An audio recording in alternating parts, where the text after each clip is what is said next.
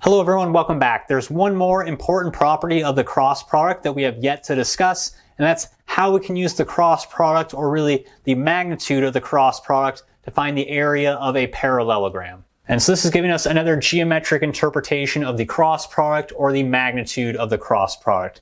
So suppose we have our two three-dimensional vectors. A maybe looks like this, and let's just say B looks something like this. Well, then we can create a parallelogram by placing another copy of our vector A at the tip of our vector B, and likewise another copy of our vector B at the tip of our vector A. And it turns out that this geometric version of our cross product is actually going to help us find the area of this parallelogram. But first we have to remember, how do you find the area of a parallelogram?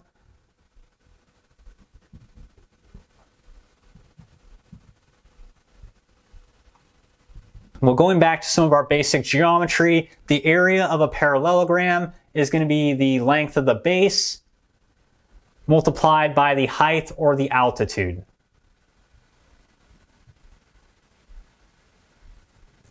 Right, and so what we mean by the height or the altitude is not the length of that second diagonal or slanted vector, but the actual height of our parallelogram measured from that baseline denoted by our vector B. What we can see is that this right triangle here is going to have an angle theta, where this angle theta is going to be the angle between our two vectors A and B.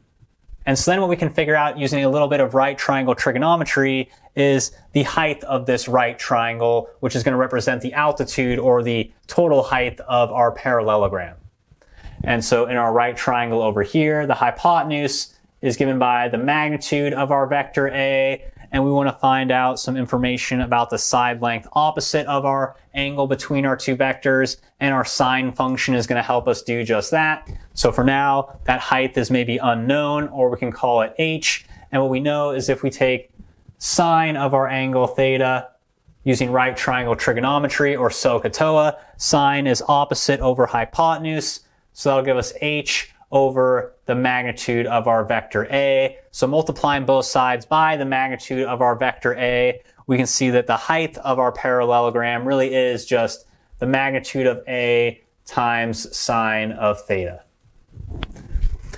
So kind of plugging that information into our area of a parallelogram formula, the base times the height. Well, the base is going to be given by the length of our vector B, or the magnitude of our vector B, and we just saw that the altitude or the height is given by the magnitude of A times sine of theta. And so that looks a heck of a lot like our cross product formula in its geometric version. The only difference is it's missing that unit vector n attached at the end. And well, if we take the absolute value